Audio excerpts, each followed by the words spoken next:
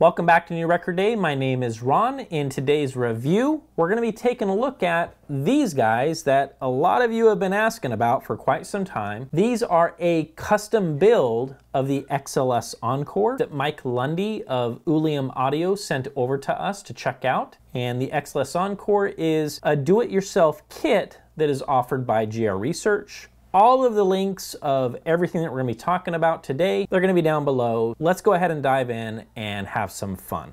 Before we begin, if you are into two-channel audio, if you are into do-it-yourself hi-fi, if you're into anything that is audiophile, hi-fi enthusiast related, welcome home. Hit the subscribe button. Make sure you hit the bell notification so you know when the next video drops. And let's go ahead and kick things off with the disclaimer. I'm not being paid to say anything here today. I do not get any kind of a commission from Mike Lundy for anything that has to do with these speakers, and I do not get any kind of commission from kits that are sold through GR Research. All of my opinions, thoughts, etc., they're my own, and nobody has influenced me in any fashion at all. There's a disclaimer. Let's get started. Over the last few months, we have had a lot of fun with these What's Inside videos, and in these videos, it's given us an opportunity to take a look at all of these production bookshelf speakers that I've been reviewing on my channel, and we're able to see what's being used on the inside of these speakers in terms of capacitors, inductors, resistors. You guys seem to really like those videos. It kind of peels back some of the layers and the curtains, and everything is exposed. We have to understand and be fair about this. A lot of those production speakers, they got to make a profit, because otherwise that company that is selling those speakers doesn't work. That ranges from labor costs to keeping the lights on in the building, you name it. So when it comes to profitability with those companies and how much money is left over to get down to the granular stuff, we're talking about what cap sounds the best. I've had so many conversations with a lot of these manufacturers. Here's the reality. They're not thinking about it like that at all. And that might come as a surprise to a lot of audiophiles. Like, what do you mean, Ron? I mean, of course they're like sitting down and listening to all of these parts that they're using on the inside of their speakers. And I'm laughing because that's just not the reality. It's really not. At the end of the day, a lot of these companies have a target, they have a budget, they have a team that they are paying to meet those goals, and what it comes down to is what parts work to meet that goal. Here's the thing. When it comes to do-it-yourself, and we remove a lot of the cost involved that these production manufacturers have to take into account when they're making speakers, well, that's kind of a game changer. And one of the things that I really appreciate about Danny, hey everybody, is unlike the example that we were just talking about, all of the parts, every single part, everything that goes into the kits, it is based on research, and it is based on, yes, taking the time to actually try out a multitude of different components, parts, you name it, and Danny has landed on what he feels is the best of the best parts that he's able to offer to his customers for the price of the kit. And so all of these things, resistors, capacitors, you name it, even, yes, down to the binding posts,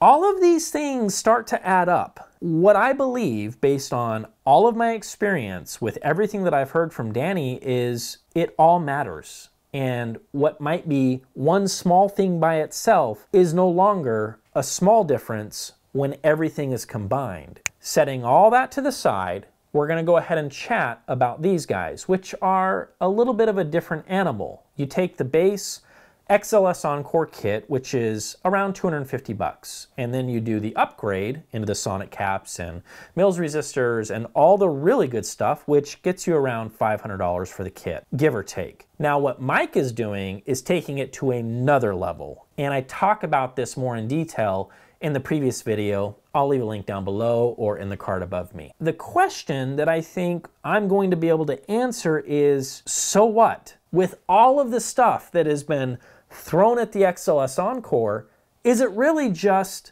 another XLS Encore with a pretty face?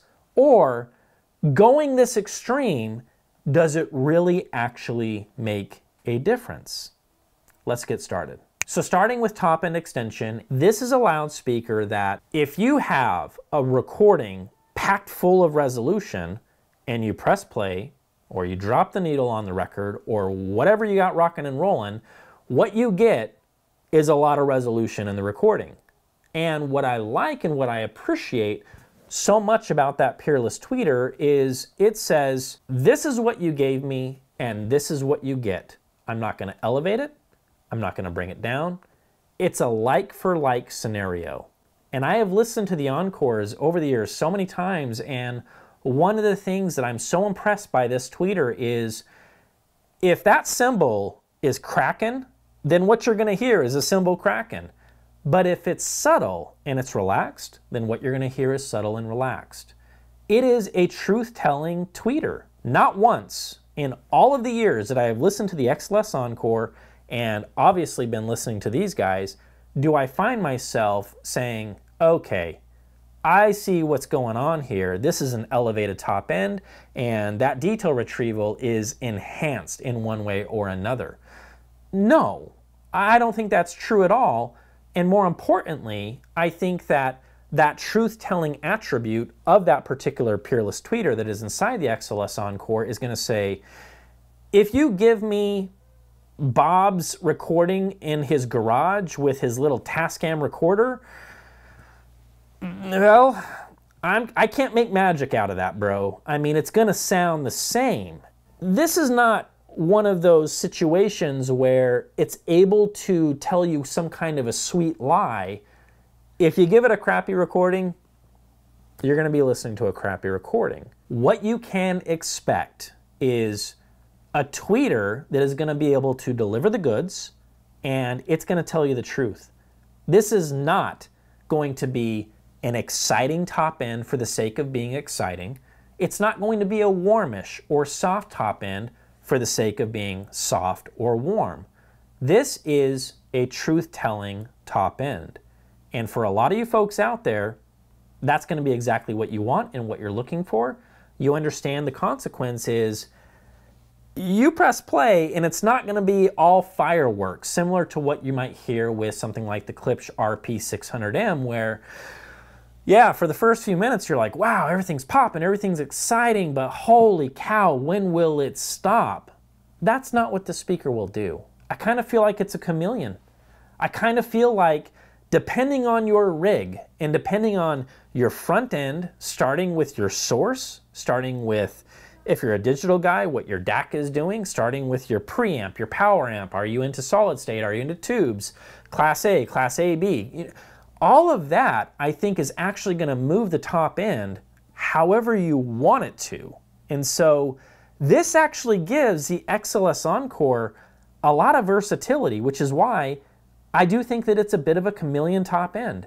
It rides the line of here is neutral, and if you want to manipulate it one way or the other, it's not that hard to do. And it's one of the things that I appreciate the most about the XLS Encore. Now when it comes to upper mid-range, okay, this is something that I think I'm most sensitive when it comes to upper mid-range, and I think a lot of audiophiles would feel the same way. So we're starting to talk about electric guitars. We're starting to talk about that snap on the snare. We're starting to talk about that initial hit of a cymbal where things can get like, wow, that is bright, that is forward. Please, let's turn the music down. Here's the deal. With the XLS Encores, you don't need to worry about that unless that is the way that it was recorded, especially with these guys, because like I said about the top end, the same thing is going to be said over and over again as we make our way all the way down to bass. It's going to tell you the truth. And so if we have a recording that is well mixed and mastered, then you are going to be rewarded with a great sounding upper mid-range. And so for me, as I've made my way through a lot of classic rock, anything that is going to be heavy with electric guitars, anything ranging from Metallica to AC/DC to Guns N' Roses to you name it, yeah, I can rock out with these all day long, and not once do I ever enter any kind of listening fatigue. And that for me is a huge celebration. All right, let's go ahead and talk about mid-range. With Danny's designs, and I think Danny's thought process is he's more interested in the integrity of the music. And when it comes to vocals, male vocals, female vocals, what you get is a carbon copy of what is going into that speaker. And this is not going to be a Harbeth P3 ESR where we're utilizing resonance to give you a little bit more chesty or, I don't know, a little bit more bloom in the mid-band. No. If the vocals are thin sounding, then they're going to sound thin on these. And if they are chesty, thinking about something like Louis Armstrong, that is exactly what you are going to get, and that is what you are going to be rewarded with. Again, similar to my thoughts on the top end extension, when we start talking about the mid-range, and one of the things that I like so much about the XLS Encore is you can kind of move this in a couple of different directions based on the gear that you have before the speaker. So, hey, if you want a little bit more of that lit from within character, throw some tubes on the XLS Encores, and you will get that kind of velvety mid-range that you're after. Now, on the other hand, if you just want it to be squeaky clean and you don't give a rat's rear end about tubes or velvety sounding or creamy sounding or any of that stuff, and you just want it like it is, well, then you can go in the direction of solid state. And guess what you're gonna get? You're gonna get exactly what you want, which is gonna be clean, precise when it's supposed to be, and when it is a bit more chesty, that's what you're gonna hear. It is simple to move it in whatever direction you want based on the gear that you have in front of it. I think that what I can appreciate so much about the performance of the mid-band and instruments within the mid-band of the XLS Encores, it's an honest presentation of what it should be. All right, so now as we drop into mid-bass, now this is gonna be getting into like chestier sounding vocals, deeper sounding vocals, and then obviously getting into kick drum territory and some bass guitars, the top notes of bass guitars, upright basses, some of the upper registries of an upright bass, congas, bongos, things of that nature. You guys know where I'm going. Paper cone drivers. This has been the mantra on my channel for many, many years now, and that is, it has been my finding, it has been my experience by trying out a bunch of different woofers and listening to a lot of different speakers, that there is something to be said about how natural a paper cone driver sounds when it comes to mid-bass and when it comes to bass, which we'll talk about in a minute. I want to hear texture and tone in the bass, and I have said this time and time again, and I'm starting to bore myself, so I'm gonna make it quick. When you hear texture and tone in mid-bass and you hear it in bass, it is difficult to go to a speaker that doesn't give you that same type of resolution and clarity. There are a lot of audiophiles that have never actually heard what texture and real tone in bass actually sounds like. I recently had a friend come over and he was checking out the Spatial Audio M3 Sapphires, which those babies have paper cone drivers in the woofers. And we were listening to Bad Guy by Billie Eilish. And there's this big bass drop that happens around in the song. Really, really deep bass. And my buddy was like, dude, is that like kind of distorted bass? Like it's intentionally distorted? And I said, yes, it is. And he's like, I've never heard that before. And I was like, welcome to Hi-Fi, my friend. Bust out your checkbook, you're gonna need it. I'm sorry. Not sorry. Now I tell that story, and obviously it's not about the XLS Encores, but the same thing applies, is that when you start hearing the detail and the resolution in bass, and not just the bass notes, what I call well farts, you can't go back. You have to hear it each and every single time because you're like, wow, I have all this detail retrieval on top and in the mid-band, but then as soon as you get to the mid-bass and bass, all I'm hearing is just bass notes. That ain't gonna work here at New Record Day. Sorry, those days are behind me. And so when it comes to the XLS Encores, paper cone driver, light on its feet, little to no stored energy, little to no resonance in the cabinet, guess what? You get texture and resolution in the bass. As soon as you hear what I'm talking about and what I've been talking about on this channel for so long, you will not be able to go back. You will just say, that's it.